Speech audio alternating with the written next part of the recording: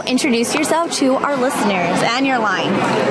Hello, I'm Kenneth Barlis, and the name of my collection is Divina, and it is inspired from a red rose. Tell us about this rose, because it's an awesome story. I'm just saying. Well, this red rose, I received it on my birthday from my ex-partner.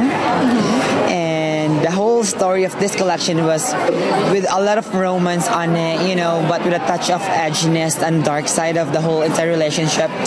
Same old relationship, boring, but I tried to put my touch to it. So if you see my collection, it's a lot of textures, a lot of detail. And gorgeous.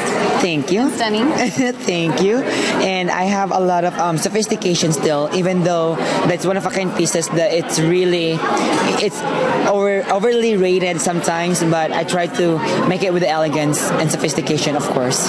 When did you start all this? Like, what made you want to start it? That's the other thing, that it's super corny and stuff, but the honest thing, the whole story about the whole being a fashion designer is that my ex-partner pushed me to do this. Because when I'm doing my own garments and my jackets, I would say a year and a half ago, he saw my passion to it. So he was pushing me to do it and make it as a career. In the beginning, I was like, I'm just happy to sell a $20 dress or a $20 shirt. But he was like, no, you can do better. And I go and I applied in FIDM in my school, and I joined a couple of competition, and both of them I won, and it's the third one, and I'm so happy. And it just started from a very basic sweater that I did. Crazy. And then to this collection. So was there a blooper that happened during the runway or during the whole process that none of us knew about? I would say there's always behind the scenes stuff. So what can you tell us? Give us an inside scoop. We want to know. I don't know if I should be allowed. Maybe my contract will get terminated. Sorry. Okay, something not too big.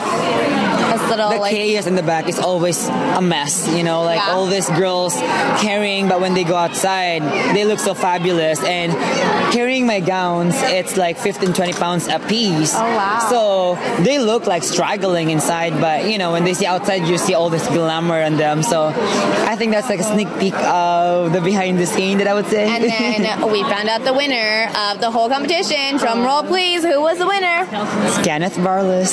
Congratulations. I was so excited that you won. I was voting top notch for you. I so wanted you to take it. So how do you feel about it?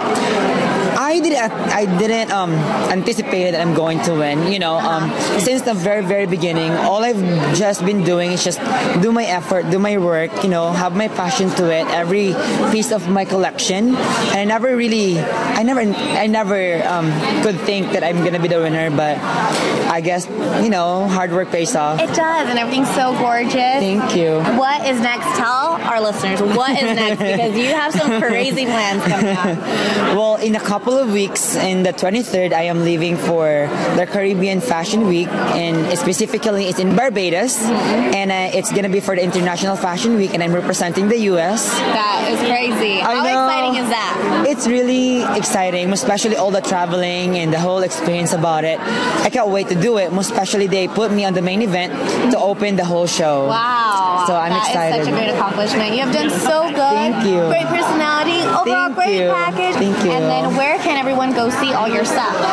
Well, I have a store in La Jolla. Oh, you Not do? my store, but the store that carries my line. Okay. But most of those are RTW, so very ready to wear. What Craziness. store is it? It's M. The Skull. Okay. La Jolla. What is your must-have that you always have to have? A white shirt. Always? A white shirt and a denim. It's just so easy to wear and very fresh, and whatever day it is, like whatever time, it's appropriate, I believe. So white t-shirt and a jeans is always good to have.